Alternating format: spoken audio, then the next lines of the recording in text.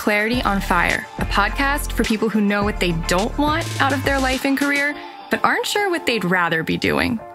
In a world where it's easy to exist, but hard to feel alive, we, Kristen and Rachel, 2 certified life and career coaches, are here to help you cut through the information overload, get unstuck, and focus not just on how you can have a career you're passionate about, but how to create a whole life that feels fulfilling. So join us here, where we serve up inspiration and down-to-earth wisdom in a way that only 2 best friends can. We want you to experience the relief of knowing that, yes, you're allowed to want more out of your life and career. And no, you don't have to wander through the dark anymore. Our job is to light the fire that shows you the way. Let's go.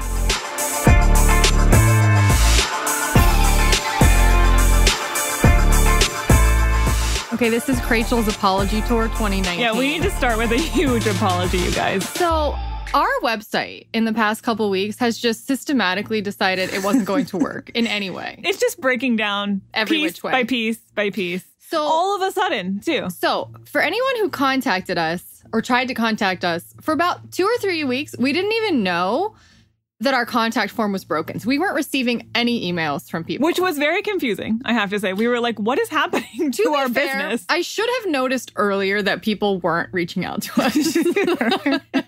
But I didn't. Thankfully, someone was kind enough to point that out to us. And then we got on that. That's now fixed. Our quiz broke. As of today, Friday, we're recording this a few days before this blog comes out. Our quiz is still broken. It's supposed to be done today, but it was also supposed to be done 2 days ago or 4 days ago or 5 days ago. So, hopefully by the time you're listening to this, it's fixed. I'm so sorry. It was down for so long. Yeah, if you're new to Clarity on Fire and you're like, I've been trying to take this quiz, we have a form on the quiz page where you can just put your name and email address, and we will let you know as soon as it's back we'll up just and email running. you. We have a whole team of people on this. Yeah, no. Please don't think that Rachel is trying to solve this problem with our limited technological prowess. Nobody wants that. Nobody wants that. And that's not what we're doing. And then our entire website crashed and was down for a while on Tuesday, which was the day that we announced all of these new changes. And so people were trying to add their name to our people-pleasing course VIP list. They were trying to sign up for coaching or join the wait list. And then they couldn't. And so, seriously, it's not even Mercury retrograde. I checked. Yeah, we did. Because I was like, well, that clearly will explain it. No. It's much, I don't know. Whatever we did, we really messed it up. And or this is a slingshot effect, and it's forcing us to get our butts in gear and actually, I don't know, change some things that we've been meaning to change for a long time. There's really nothing to motivate you like everything breaking all at once. Yeah. Suddenly. So our apologies about that. And before we get into my blog, I do want to remind you that you have a few more days to take advantage of talking to us about coaching. Remember, or maybe you don't because this is the first episode you're hearing that we're talking about this, but we are now changing the way that we take on one-on-one coaching clients. Instead of taking people on whenever, wherever, at your leisure, we're revoking the leisure card. And now you have to sign up. We're in waves. We're taking people on a few times per year. And it's an enrollment-based system now instead of a come as you please. Yeah. And if you are not ready, people, if you're not ready for coaching at this moment, but you will be in a couple of within months? The next few months. I would say if it's any longer than 3 or 4 months, you don't even need to add your name to the wait list, probably. But if you're thinking, ooh, I really want to do coaching, but give me a couple of months to get a few things together or get my finances together or whatever, just join the wait list. We'll let you know as spots open up because they will. But for those of you who have been meaning to sign up for coaching for a little while or have been curious about it, you're just sitting on the fence, but you haven't had much of an impetus to have to reach out to us about it. Well, here's your impetus. Yeah, I'm pushing you off the fence one way or the other. So you have until this Friday, the 21st, to let us know you'd like to talk about it. You don't have to sign up for coaching by then. You just have to sign up to say, I'd like to talk to you about I'm coaching. serious enough. I'm interested enough. I've been thinking about this for a long time. I'm ready to take some action. So we're taking on 20 new people right now. We truly do not know when we're going to be officially taking on new clients again. I'm probably not going to know until right before we do it. So it could be 5 months from now. I'm thinking it's going to be late fall. That's my estimate. Probably won't be earlier than that. I don't see how it could be, to be quite honest. However, if you're on the wait list, if, now isn't the right time, we will have spots opening up randomly, but we're not going to make like big announcements about that. So you'll only know about that if you're on the wait list. So, at that point, we can reach out to people as they sign up or in the order that they signed up. So, of course, also, I have to mention that, yes, we are releasing a new course later this summer.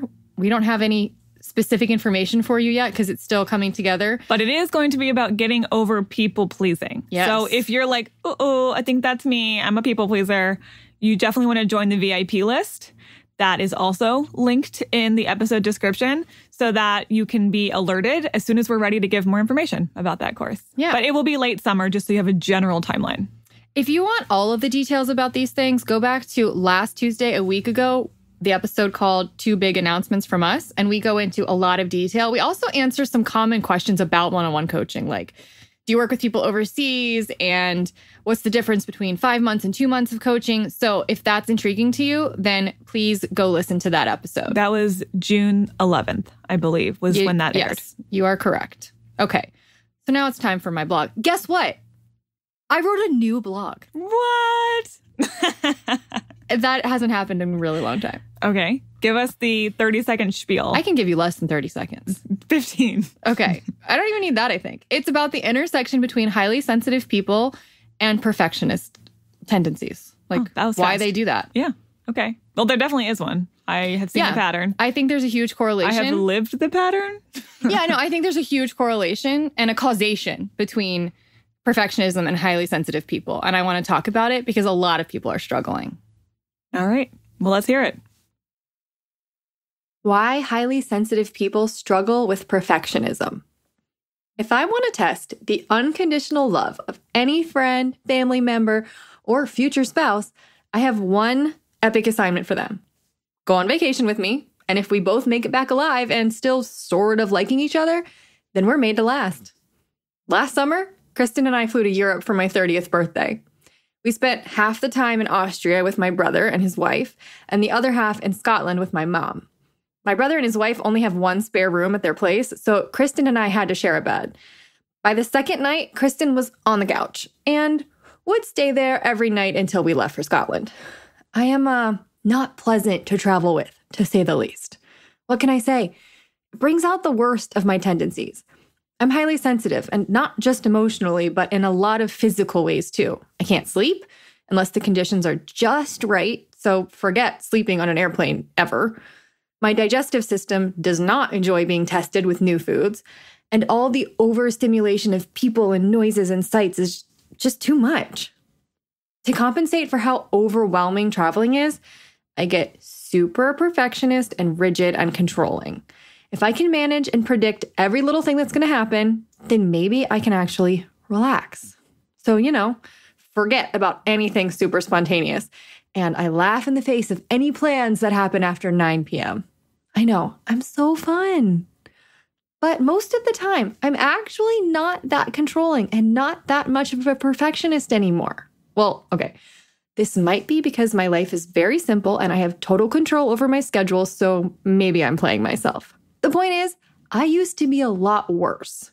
And the more I reflect on my experiences, the more I realize there is a huge correlation between perfectionism and being a highly sensitive person. I'm diving into that and what to do about it now. Perfectionism is a 20-ton shield. The way I see it, perfectionism is a form of control. It's the belief that if you do everything just right, then you can control the way the world responds to you. If you're a people pleaser, perfectionism shows up as, if I do everything in my power for you, then I can control how much love and acceptance you dole out to me. If you're really shy or find socializing difficult, then perfectionism can look like, if I'm perfect, then no one can find fault with me, which means they won't single me out. They can gloss right over me and not look at me at all. If you're scared of confrontation, then perfectionism could be, if I do all of these tasks to perfection, then I can avoid the extreme discomfort of someone being angry or disappointed with me. And if you're a highly sensitive person, perfectionism can sound like, if I can predict how everything is going to work out, then I will feel less crazy and maybe I'll be able to relax.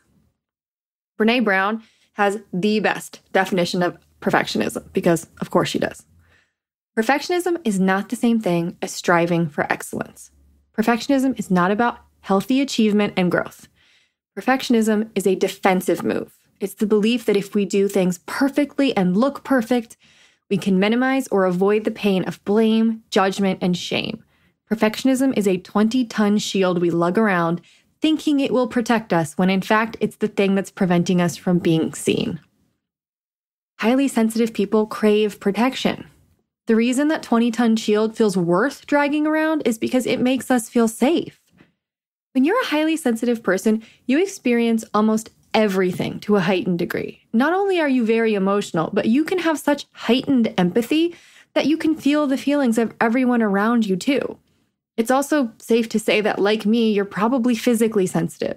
You struggle to sleep, you're touchy about light and sound, crowds give you anxiety, and you have a delicate digestive system, just to name a few. Don't mistake me. Being highly sensitive is a gift. Being able to experience the world in a heightened way is wonderful.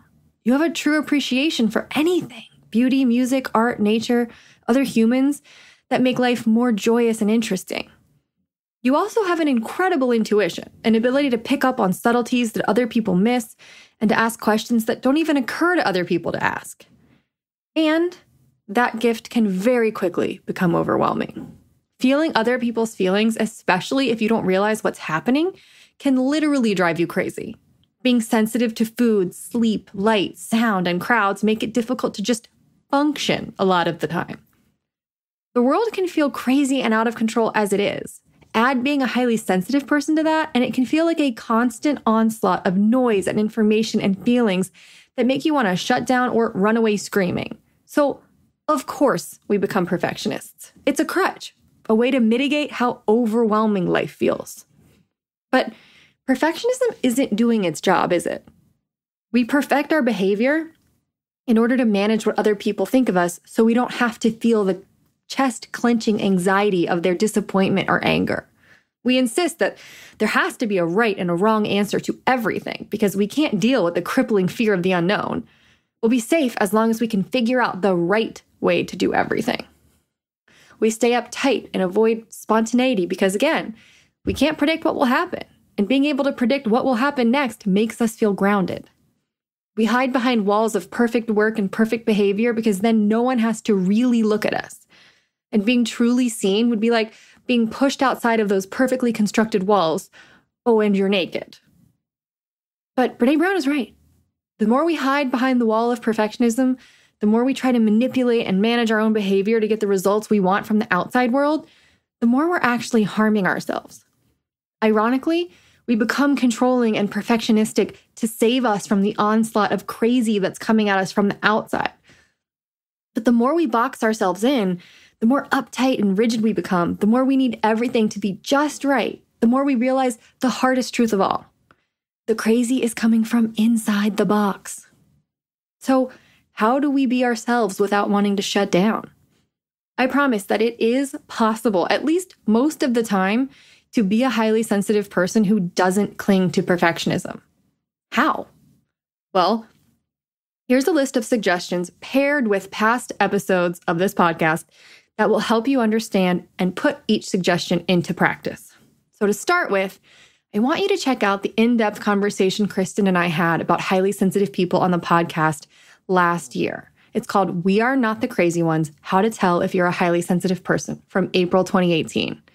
In that, we talk about how to recognize your sensitivity and the basics of how to be sensitive without going crazy. It's a really good place to start if you've never listened to that.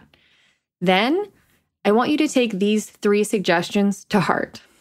1, know that it's safe to feel your feelings. A lot of highly sensitive people shut down their capacity to feel because it's so overwhelming. The only way they can feel control is to just shut it all off and tamp it down. Except over time, that control breaks down because the feelings have to come out.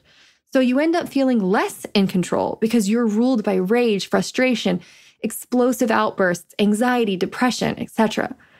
Learning how to slowly and safely feel your feelings can actually make you feel more relaxed and in charge. Go listen to our episode called Emotional Constipation with Joanna Platt from April 2018 for a lot of amazing lessons on how to feel your feelings in a way that feels safe. 2, respect your basic needs. Highly sensitive people think they should be able to push through, power on, and ignore their physical needs. After all, other people seem to be able to do it easily. But the more you ignore your sensitivity, the more out of balance you get, which means you end up knee-jerking to control and perfectionism as a way to restore order. If you acknowledge and care for your basic needs from the beginning, things can't spiral nearly as easily, and you won't be constantly on the brink of collapse at all.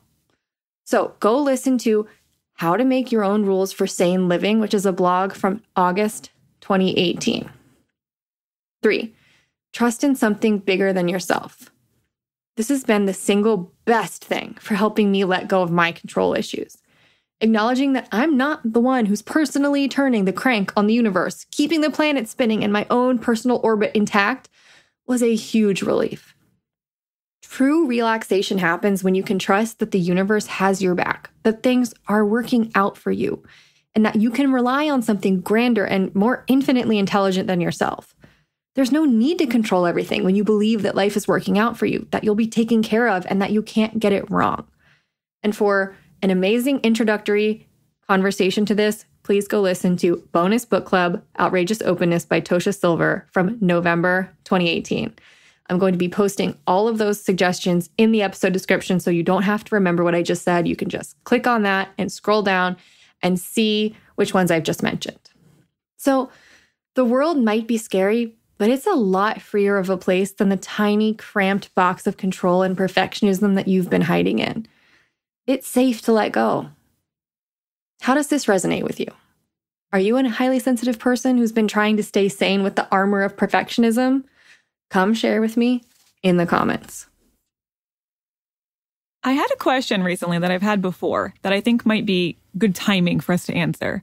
Okay. Which you is mean someone asked you a question. It wasn't your question. No, someone asked me a question, which was they signed up for our intro course, the Passion Profile short course. Yes. And they're about halfway through. And then they saw that we're opening up enrollment for one-on-one coaching. Okay. And they had this thought, well, maybe I should do things in order. Maybe I should finish the course and then do coaching, but you might be closed for enrollment by then. So what do I do about the timeline? Yeah, the timeline, that's a good question. And it doesn't really matter because all of the content that we have available is available to our one-on-one coaching clients. And we work through it with you. So there's nothing you're going to, in my opinion, there's not much you're going to gain by like, oh no, I have to like do everything in order before I can talk to you. I actually think that the process will be much deeper if you are going through part of the short course with accountability. With a coach, with accountability, and you can ask deeper questions, and we can come up with a more personalized plan than we can give you in a group do-it-yourself program. So I think you're going to get a lot more out of it, actually, if you do it in conjunction with coaching. Yeah, there's nothing better than one-on-one coaching when it comes to like the depth of transformation. And so we have courses because they're helpful, but they're often meant for people who can't do anything else. And so if that's the best you can do, then like, great, then do that. But if it's, only the beginning of what you can do, then obviously coaching is going to be a much deeper and more transformative thing for you because it's so intimate and it's so extensive and there's so much accountability and consistency that you can build and momentum that you can build. And personal growth doesn't happen in a tidy order anyway. No. You don't have to do things in logical, sequential order by any means. There's no like right or wrong or like, I should probably finish that book or I should probably...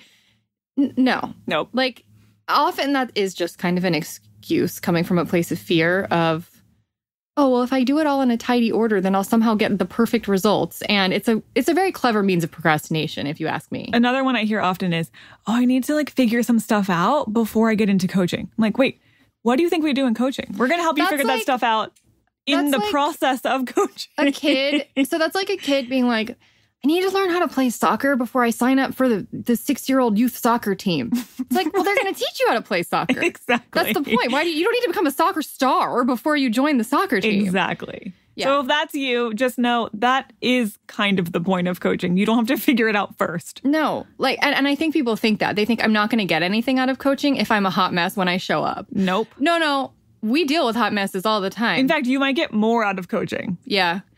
Yeah, because you might not be there's a lot to stumbling dig through the into. dark Exactly. for nearly as long. And you might actually be trying to work on yourself and you might be doing it all wrong. So just like bring us your hot messes. Please. Okay? Our arms are wide We can open. handle it.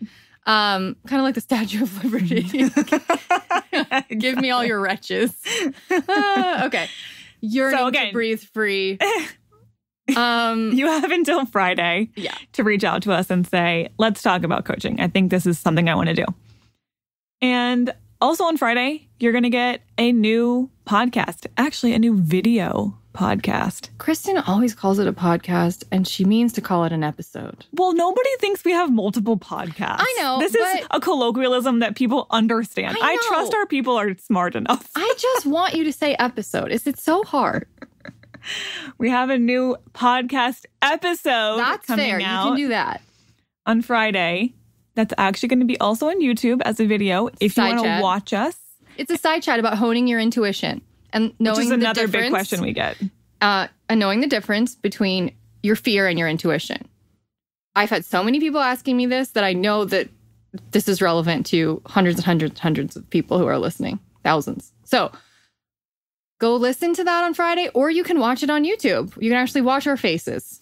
If you care. If you care. And I don't care if you don't care. It's fine. We'll see you then. All right, bye-bye. Bye.